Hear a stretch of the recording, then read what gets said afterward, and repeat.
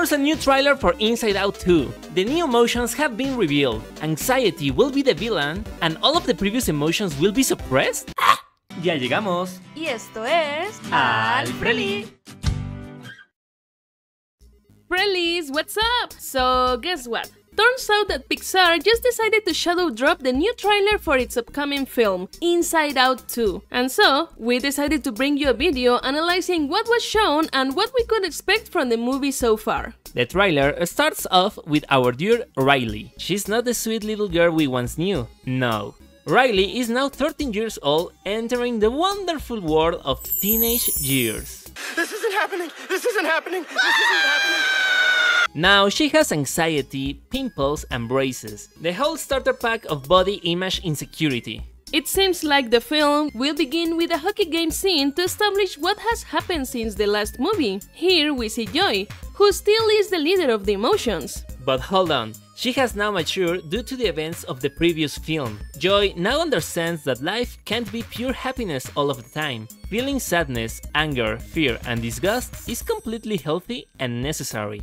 And that's precisely what we witness in this scene, as Joy happily allows sadness to handle the main console. We are also reintroduced to the other emotions. Anger makes a boxing-style entrance and is ready to knock out the opposing team. Fear naturally steps in to put on a mouth guard, and disgust realizes it was someone else's mouth guard.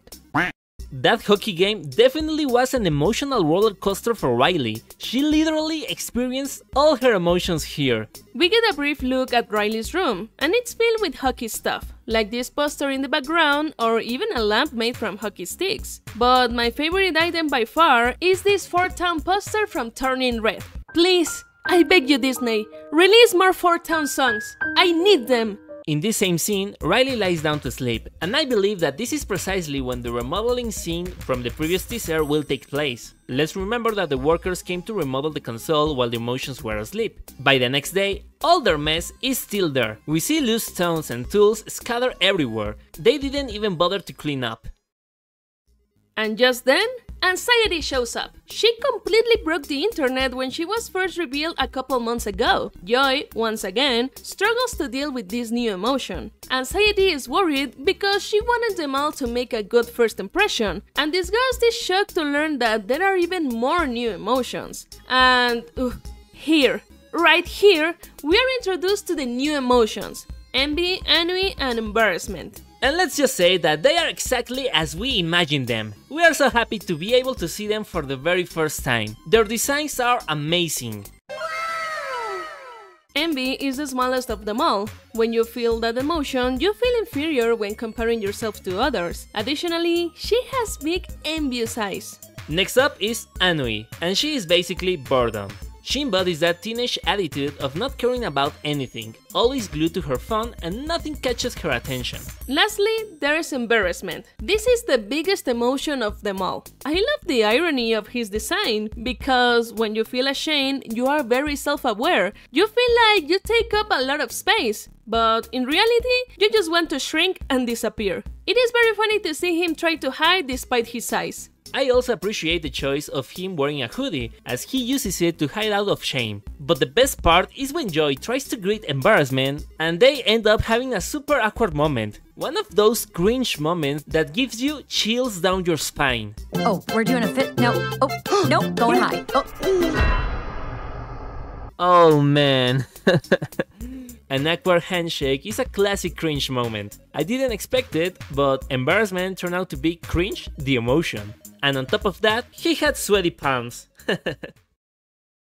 Afterwards, Riley will be attending a hockey summer camp. We see a sign that reads Ice Arena and many students around Riley's age in the background. I didn't realize hockey was so popular in San Francisco. Then, Riley spots a girl with a red streak in her hair. Her name has been confirmed to be Valentina Ortiz, and she's described as a high school hockey player who everyone, including Riley and her friends, looks up to. Envy is amazed when Val invites Riley to sit with her and her friends because she's the cool girl, but anxiety says they can show their excitement. And Joy, once again, just like in the previous movie, makes the mistake of not letting anxiety do her job. This results in Joy causing a super cringy moment for Riley.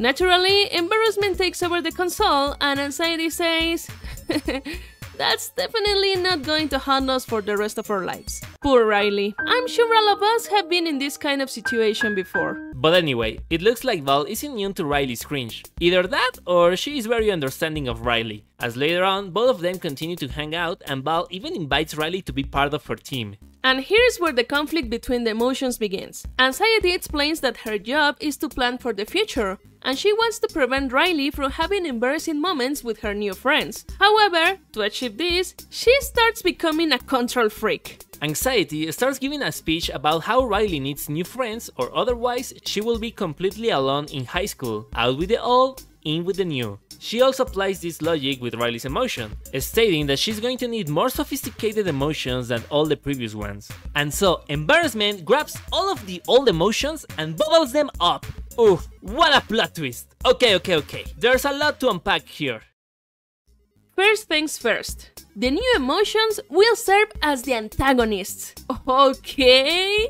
And they will be led by anxiety. This approach is quite interesting because it's true that anxiety has its usefulness. It helps us think about the future and protect ourselves from what could go wrong. But it's definitely not healthy for your whole life to be governed by this emotion. So apparently, the one who will undergo character development will not be joy, but anxiety. That's a really good twist. And what's even more interesting is that anxiety, in its desire to protect Riley, has suppressed the other emotions, which obviously isn't healthy. Not even joy dared to go that far. So anxiety is the one who will have to learn to coexist with the other emotions. And speaking of the old emotions, oh man, they literally shoved them into a bottle. This is obviously a reference to the phrasal verb bottle up, which means to keep a feeling or emotion inside instead of expressing it. And well, that is literally what happens. Meanwhile, anxiety takes full control of the console and starts unleashing chaos in poor Riley's life. Here we see Riley with some friends, and while we don't really know the context, it's clear that she kinda abandons them in order to hang out with Val, and naturally, her friends feel betrayed. We also see how anxiety is starting to create her own anxious memories, but she not only takes control of the main console, no. She also takes control of all of Riley's mind. She has an entire team of animators who are producing all the possible bad scenarios that anxiety comes up with. I think that the way it works is that anxiety tells the animators different scenarios and they start creating them so Riley can witness them in her mind. This is somewhat similar to the dreams in the first film, where there were actors recording the dreams. But man, here it's clear that anxiety has these poor animators completely exploited. On the screens we can see many of these fears, like getting hit by a truck in the middle of a hockey match, breaking her hockey stick, getting a pimple, falling during a game, losing a teeth, getting her thumb glued to the ice rink, having food between her brackets, and there's even the meme of her crush falling for the cool girl. And because of this fear, it seems like Riley and Jordan did end up becoming a couple. Clearly, this is taking a toll on her personal life. Riley wakes up late, hasn't bothered to get ready for school, and her self-esteem is rock bottom as she tells herself she's the worst. Here we see her mom's mind again, and I'm surprised she has her regular console with the 5 classic emotions. I thought they would allude to why Riley has more complex emotions while her parents still have the basic ones, but so far, there hasn't been an explanation in the trailer. Wouldn't it be hilarious if, as a joke at the end, it's revealed that the other emotions of her parents are repressed, and that's why they haven't shown up? But continuing with the trailer, all the emotions manage to escape and are back in the hallways of long-term memories. And it's nice to see that now anger, disgust and fear will be on a journey through Riley's mind. But there is something strange here. Where is Sadness? It's unclear how, but Sadness separated from the group. We aren't exactly sure what's happening in this part of the trailer, but a raid forms and the ground starts to break apart. Although it looks like it's part of Riley's mind renovations, as this fissure ends up with a pretty nice finish and even has a name. It is called sarcasm.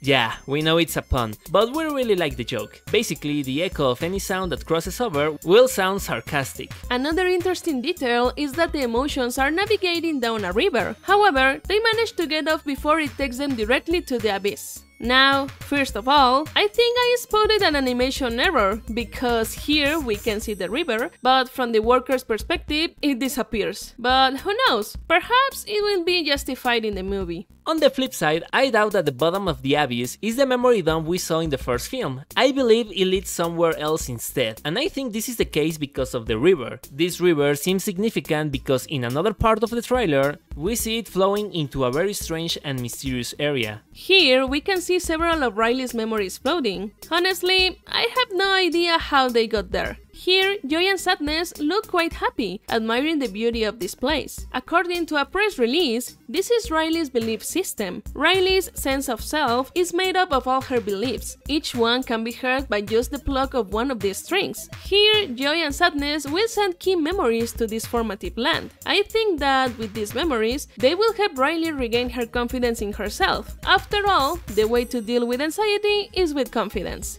To sum it up, it seems that now Anxiety will be the one to have character development instead of Joy, and I find this to be an excellent idea. On one hand, it doesn't repeat the same story structure as the previous movie, but at the same time, the lessons that Anxiety will acquire from this adventure will be the same lessons that the audience can use to control their own anxiety. I'm already eager for this movie to come out because once I watch it, I won't be mentally ill anymore.